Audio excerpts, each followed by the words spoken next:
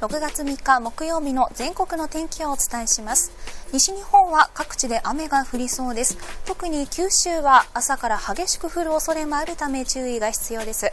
だんだんと天気は下り坂、中国四国地方では午後から夕方から夜には近畿地方でも傘の出番です。東日本から北日本、こちらは広く穏やかになりそうです。では予想天気図です。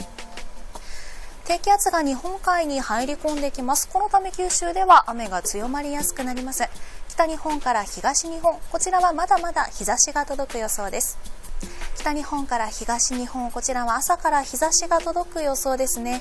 一方で西日本は雨が降ったり止んだり、暖かく湿った空気の入りやすい九州や四国では雨が激しく降ることもありそうです。沿岸部では風が強くなる恐れもあるため注意が必要です。西日本はジメジメとした体感、東から北日本は日差しが届いている間はカラッとした空気に覆われそうです。以上、全国の木曜日のお天気をお伝えしました。